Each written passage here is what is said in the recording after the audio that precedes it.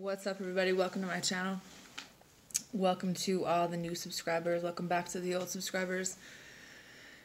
I'm doing a little bit of a different kind of video today because there's been a few things that have been kind of like brought to my attention, and I want to tell you guys a day in the life of Emily today. Let me sage myself. First off, what I wanted to say is a huge thank you and can you say gratitude? A huge gratitude? No, that doesn't make any sense. But you know what I'm trying to say. Like, thank you to all the people who email me, all the people who have gotten personal readings, all the people who have donated to the channel, all the people who have just supported me in the best way possible as this year has been kind of... you know, in the movies when it shows the inside of a tornado and it's kind of like everything's kind of like flying around in a circle and you're standing in the middle and you're like, this is cool, this is all right. You know what I mean? Everything's kind of a shit show. That's kind of what this year has been like for me. But I wanted to say thank you to everybody who supported me, who's put up with me, who's had the patience with me because I haven't really felt the greatest, you know, the health problems. I swear to God, once you hit 30, it's like a brick wall. You know, you used to be able to run head on into walls and like fall down and stuff. But it's like, if you fall down now, bro, you're down. You know what I mean? Like, I'm really, I'm really considering a life alert button. You know what I mean? Because who's gonna come get me up? You know what I mean? Like, literally, I'm gonna have a phone call one of these days where I was like, I'm down and I can't get up. You know what I mean? Like, that's how I feel. But I just want to say thank you for the support, and to all the people who commented on my videos, which are general, by the way.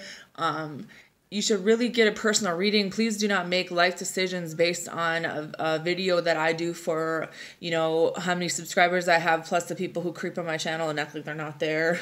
But y'all are watching. I know y'all will fucking watch it. But it's cool. You know what I mean? It's all love. But I just want you to think of it in a bigger picture because tarot cards are cool and everything. You know, psychic shit is cool and everything, but don't base life decisions off of what I say in my videos.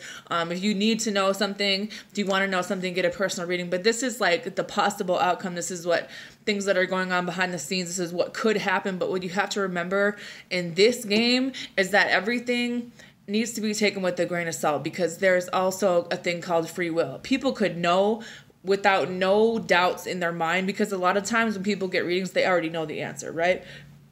Half the time we know subconsciously, we know when our intuition kicks in, but we second guess it. We're like, maybe not. But please get a personal reading, or just even if it's not for me, I'm not saying, like, I'm not hyping myself up like I know everything. I mean, I'm kind of cool. Like, I would get a reading for me because I think I'm legit, but I'm not the person for everybody. But I'm just saying this is not something that you should base like any major decision on unless you know for a fact, you know, that this is something that actually happened, blah, blah, blah. I just want to say that because I've had a few comments lately where I'm like, you know what I mean? Like, I don't want to affect people's lives in that way where you're like going out and you're doing stuff based on what I say because I don't know if it's for you technically, you know? Half the time when I give messages, I have no idea who they're for. Half the time, I mean, it could be for anybody, especially when they're general readings on my channel. Just saying. I also wanted to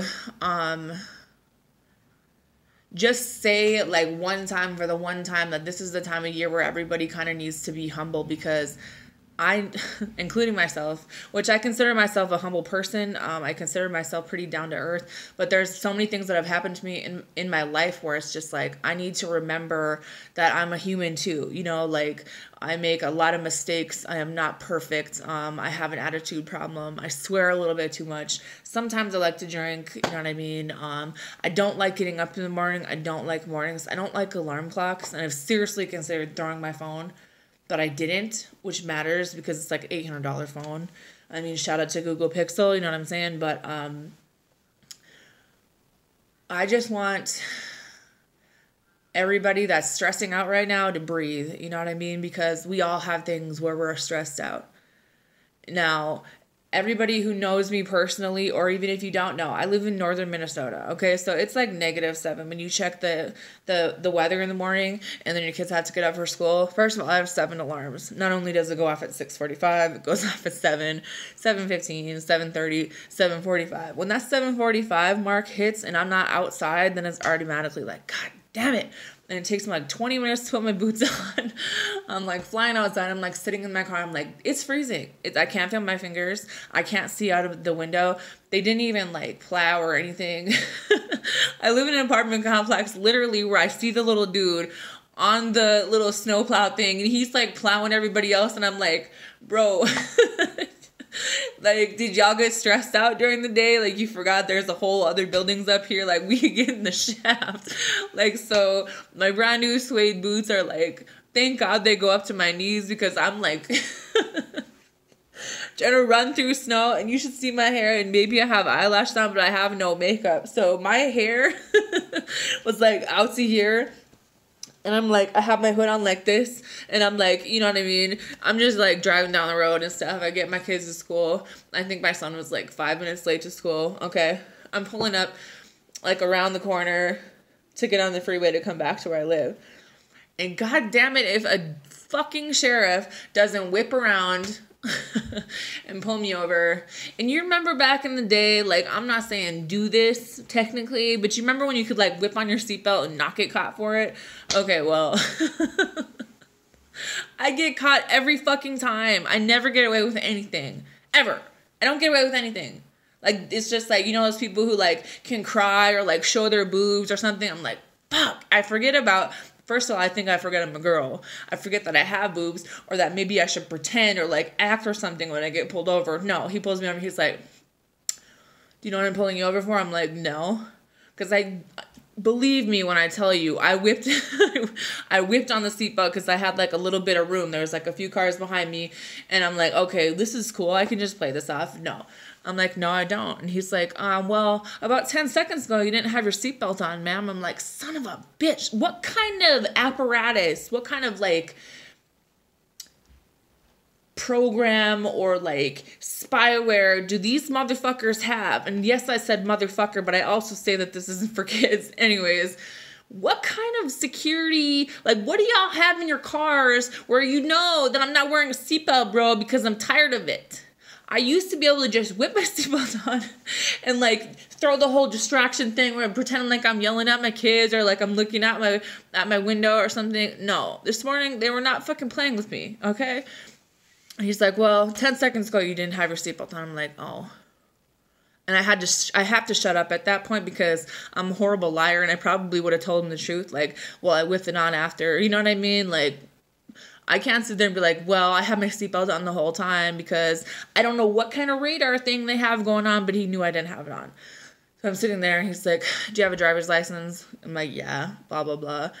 Why did they ask you where you're coming from, where you're going, what school your kids go to, what apartment you live in? I'm like, do you want some blood, bro? Do you want a fucking, like, a fingerprint? Do you want, like, my liver, maybe? Considering all the fucking no seatbelt tickets I have, maybe I should just give up an organ? I don't know, you know what I mean? Or am I not the right person to donate organs? Anyways, I'm just saying, like, I don't know what organs I'm actually going to have to give up when that day comes. They're going to be looking through stuff like, we can't do anything with this liver or her lungs. It's kind of a dead end. I mean, her eyes are kind of pretty, so I don't even know. But I'm just saying, like, it's got to be like my 7th or 8th ticket. And he comes back to the car after he runs my license. He's like, well, you know, after the first warning we give you, we can't give you warnings anymore. We have to give you tickets. And I'm like, yeah, that's what the last cop said. Son of a bitch, why did you say that? You know what I mean? Like, this is why I have to shut up in certain instances like this, because I shouldn't be talking. So I just have to like stare ahead. And that's kind of what messes me up too, because my face is always like this. And it doesn't matter what I've done in my entire life, because let's face it, I'm not exactly a gangster. I'm not exactly like, you know, doing anything legal, but I always get paranoid and I don't really like stand with the police type of thing. You know what I'm saying?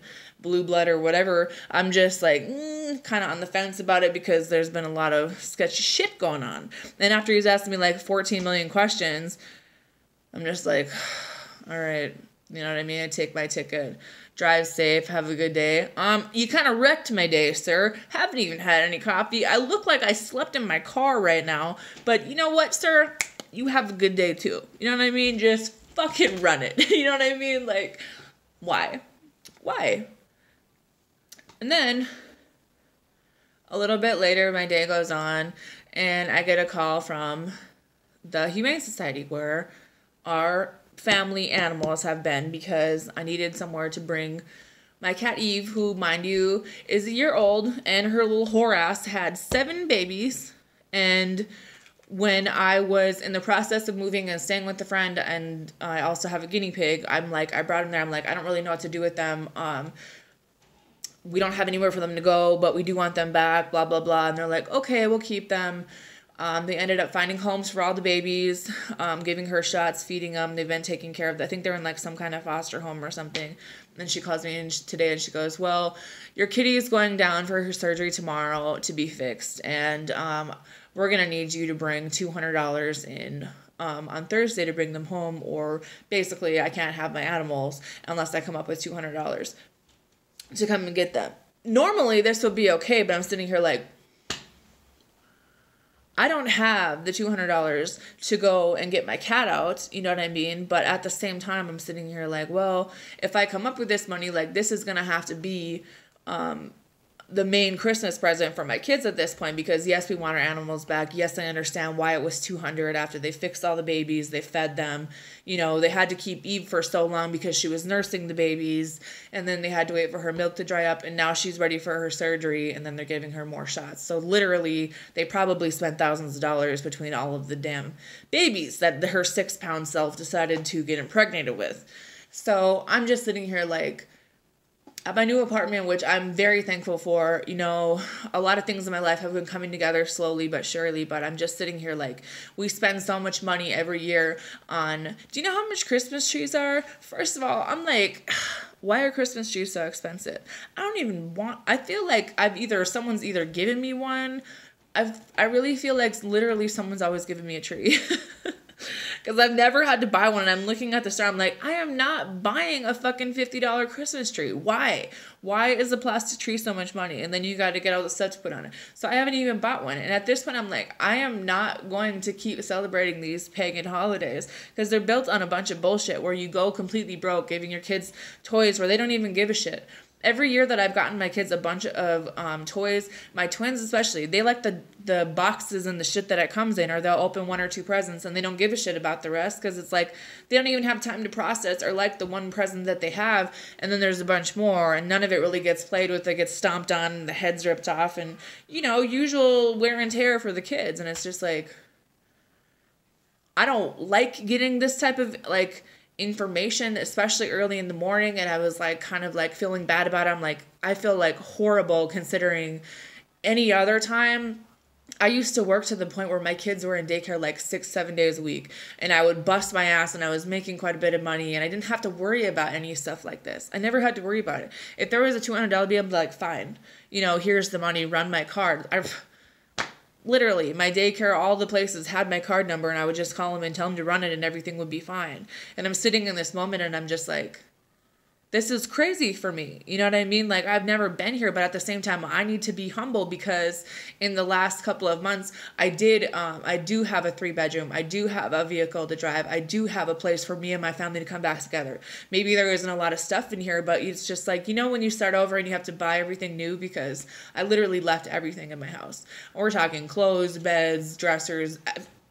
I walked away from it because it was just that kind of a situation where I kind of got in over my head and I didn't want to deal with it. So if I didn't have to go there and look at it, then it really wasn't real in my reality, which it is real, but we're not going to talk about that right now. But I just feel like when we're broken down like this, and when things happen, it's just like, we have to remember where we come from, where we've been. And it's like, this is not the first time I fucked my life up. Let's be honest. This is probably like my 3rd time.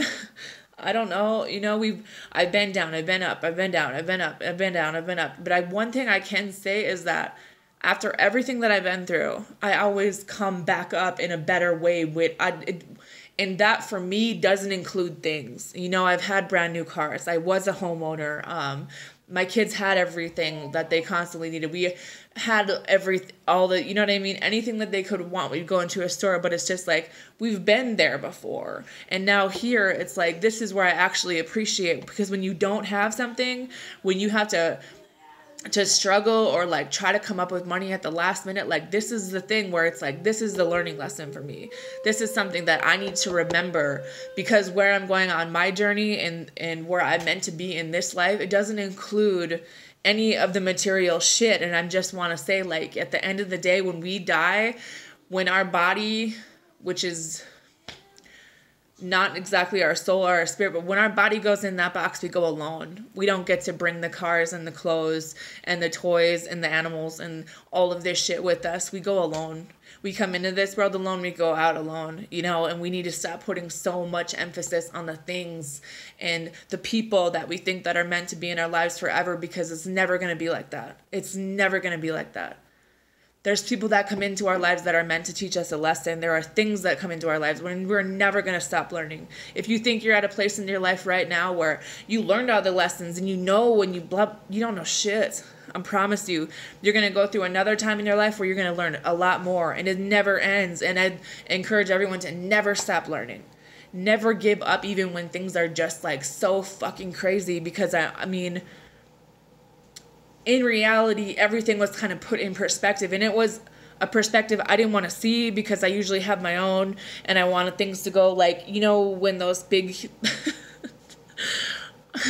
yes, I'm comparing myself to those big Clydesdale horses, but they have those things on their eyes, and they're only focused on like what's in front of them, because everything else would be a distraction and they would get spooked, whatever. What I'm saying is, moments like today have put everything in perspective. One, maybe I should wear a seatbelt, but two, I'm claustrophobic, and I feel like if I'm too boxed in and I feel like I can't breathe, then I can't escape, and I feel like, you know, how mice and stuff are like fight or flight, and you just want to be able to escape really fast. That's how I feel when I'm in a vehicle. I want to be able to get out.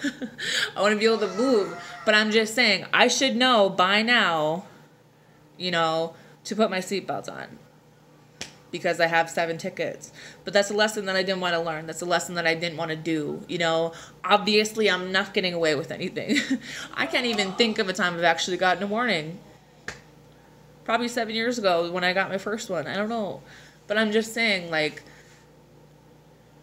so many things are going to humble us. So many things are going to bring us to our knees. But at the same time, what are we focusing on? Are we focusing on what we don't have, what we need, what we think we need, or are we focusing on the things that we have in front of us?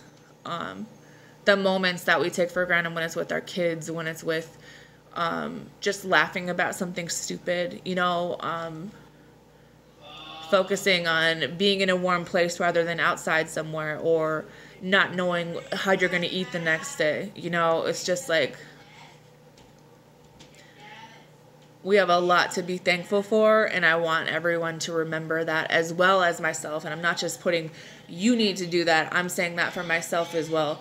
Aiden! And I just think, like, especially now when these holidays are shoved down our throat, where it's like, if we don't get the brand new fucking media,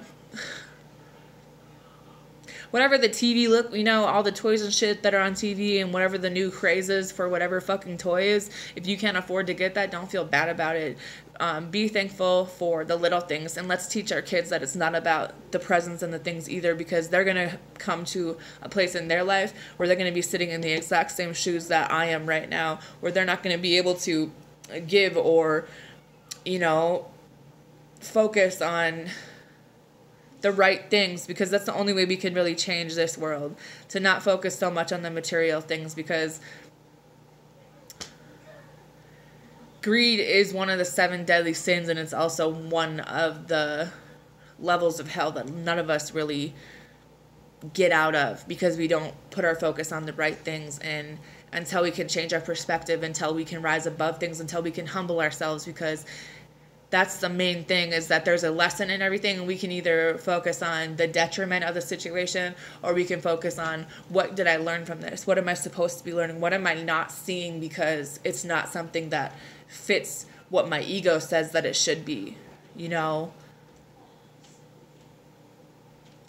it's a chance for us to learn. It's a chance for us to start over again. It's a chance for us to be real for one fucking second in a fake ass world. You don't have to do what everyone else is doing or say what everyone else is saying or believe 90% of the shit that you were taught. That it's up to you on your journey, on what you decide to learn, on what you decide to see that matters. I hope everyone has a good holiday. I don't really like to put the focus on it, but at the same time, this is also the time of the year that can be very depressing for some people. And I know that because I've walked in those shoes. I know what it's like to not have the family around the Christmas tree and a bunch of presents and blah, blah, blah, because I grew up in foster homes. Come on now. It's not exactly the family unit. Like, you know, and we can get really depressed and down on ourselves because other people are with their families or other people are doing this. But you know what? It's also a very depressing time of the year for a lot of people. We lost a good friend of ours a few years ago in a fire. I think it's coming up on next week or in a few days now, the anniversary of when she passed away in a fire. And that's something that a family has to deal with every year around Christmas time. Now that's a holiday that's wrecked, and that's a family that has, you know, the big family, but it's not something that's celebrated because that's what we remember. You know, this is a hard time for us. We need to remember to think about other people. You know, lift up other people, even if it's just with your words, even if it's just with caring about someone besides yourself, you know, checking in on people, making sure everybody's good, because mental illness is a big deal, and so is fucking depression. And sometimes we get so wrapped up and so lost in it that we don't know the way out. And I just want you to know that there is a way out. There are people that care about you. There is a reason that you're still here. And I want you to remember that even if it's not the typical blood family that you're surrounded by, that there are people out there that would be more than willing to help you. And I could be one of them for you. You know, if you guys need to reach out to me, I'm here too. So anyways, with that being said, I hope everyone has a good night, and I need some fucking sleep. I need some sleep, and I'm going to start this shit over again tomorrow. Hopefully we'll be coming out with some more readings for my channel in the next few days. Take care. I love you all. Bye.